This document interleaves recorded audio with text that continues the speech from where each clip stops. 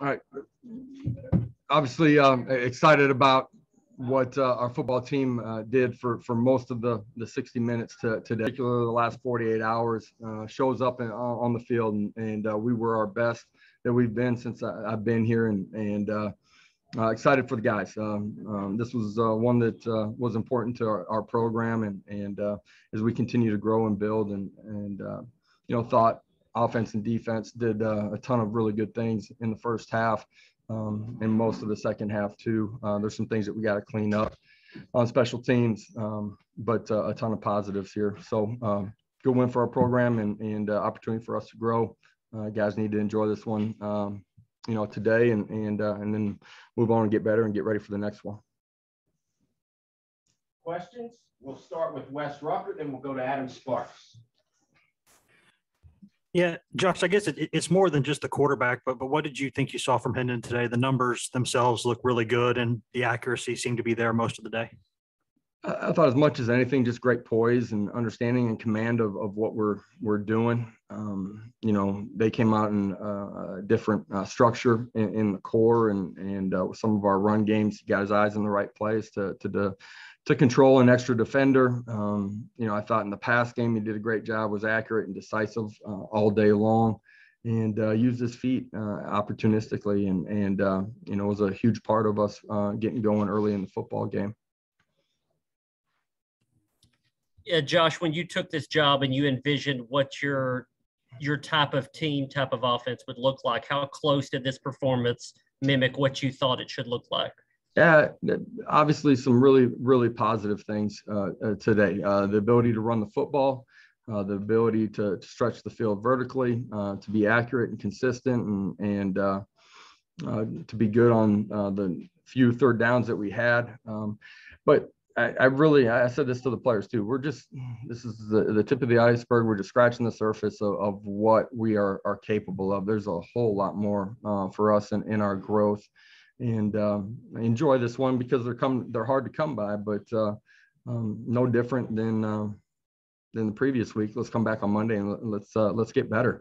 If our kids continue to buy into that process and that mentality, we're going to continue to grow through this season. David Pascal and Trey Wallace. Hey, Josh, obviously you've continued with the theme wanting to get as good as you can as quickly as you can. I know this is just a 60-minute game, but how do you think, what does this mean on that front, do you think? Well, the season is filled of one-game seasons. You look at scores across the country week to week. There's going to be variance in those. And for us, it's about a one-day mentality, one-week approach. Continuing to grow. And when I say that we're in a race against ourselves to become as good as we can, as fast as we can, I mean, there's just an intrinsic internal battle you're fighting with yourself to push yourself to become your best. And today, from last week to today, there was a ton of growth. And that most of it's off the field and in our preparation. Our guys have had really good practice habits, but we continue to grow. I thought the last 48 hours were absolutely our best. Those things show up in how you play on the field too. So excited that our kids got this result. At the same time, I believe that they know, and our coaches know too, we got to come back and get better on Monday. Hey, Josh, what does it say for your team where you had those injuries today along the offensive line, some on the defensive line, but other guys stepped up, even Aaron Beasley, Solomon Page at the linebacker spot, and even on the offensive line, were you able to rush for so many yards without your starting center? What does it say about their tenacity and strength just to fight back in those certain situations? Yeah, strength of one position or one spot can never be one guy. Next man up mentality. I thought for the most part our guys were ready when their opportunity come. They played at a really high level today and went out and executed, in particular on the offensive line. You saw that happen with the D line, with Elijah getting nicked up early too. Obviously at linebacker, we got to continue to push, and our young guys got to grow because they're going to have to play real meaningful snaps. And there were a lot of positives today in that aspect of guys stepping up and being ready to play. Mike Wilson and Ben McKee. Yeah, Josh, what allowed you from the run game perspective to be so successful today? And then Jabari left the game pretty early and didn't come back. Is he healthy? Yeah, I will find out more on Jabari here as we go through the weekend and the early part of next week. You saw a few guys kind of get nicked up. A couple of them could have came back, we think, but held them. But we'll find out more on those guys as the week goes on. Your original question, I can't remember. I'm sorry. I'm going to ask you to repeat that. Yeah, no problem. Just what allowed the run game to find so much success today? Yeah, really different defensive structure early in the football game. I thought our kids handled it and communicated and got on the right guys, and their doubles went to the right guys, which sounds easy. It's really hard to do. I thought they handled that well in the early part of the football game.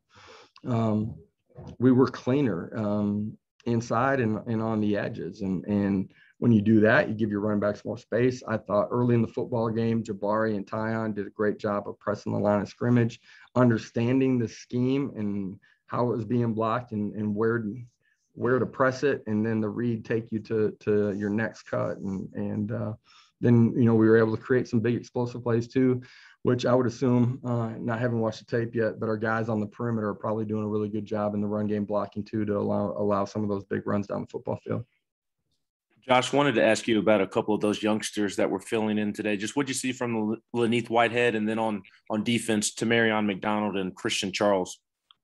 Yeah, Laneith, didn't get any reps, coming back from shoulder surgery during the course of spring ball. Didn't know what we were really getting as a player. Just from first day of training camp to now, just, man, he's got great work habits and is starting to really grow. And I feel like there was growth early, but I feel like he's starting to pick up speed in his acceleration as a football player and what we're doing offensively and understanding how to play the running back position. A lot of really good things from him during the course of play today. Christian Charles is a young guy that is going to be a great player here. You guys have seen him be really consistent on special teams, make plays, got an opportunity today. I thought early in the football game, did a good job at the safety spot. T-Mac, man, I love that kid. Just the way he pushes and competes and plays. You guys see that on special teams. Great to see him get an opportunity at safety. I thought there were a lot of positives early from him. A couple things maybe in the pass game that late in the ball game he can clean up. Patrick Brown, the captain. Yeah, Coach, this is your first SEC win at Tennessee. Does it take any extra value? Do you let yourself enjoy it maybe a little more today before kind of moving on? Not really. I'm going to enjoy this one, take a shower, get on the bus, start watching the film, and we'll start corrections from there. But, it was great. Nothing personal for me really in this other than, I wanted our players to get a result that showed the type of work that they're putting in. And, sometimes the results come when they come, but our guys have been continuing to grow together, continuing to compete, continue to grow, or buy into what it takes to play at a consistent high level. And this was good growth this week. Excited for them and then ready to get back on a plane, get back to Knoxville and get ready for the next one. Hi, Josh. That was your first trip back to Furrow Field since leaving here. Surprised at all that it was made this easy for you? I'm sorry, what was that last part? Were you surprised at all that it was at times this easy for you today? There's, even when it looks easy, there's nothing easy in this football game, not in this conference, and unique to be able to come back to a place that we spent a couple of years as a family, loved.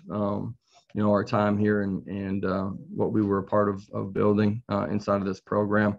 Got a chance to see a handful of guys that were still here, when I was here and enjoyed those moments to have an opportunity to speak with those guys too.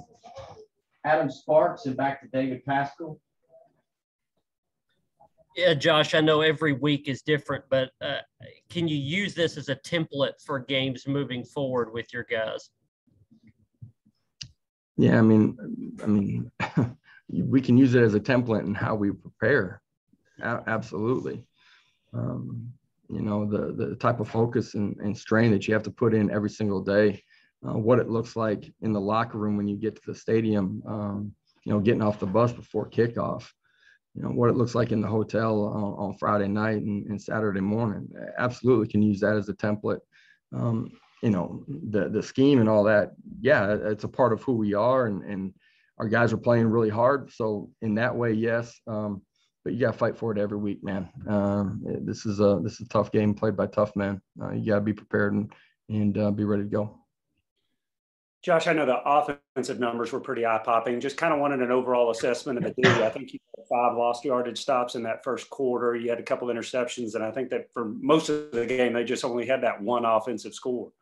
Yeah, I thought defensively we played really well. After their initial touchdown, I thought we played with suffocating energy and strain to the football.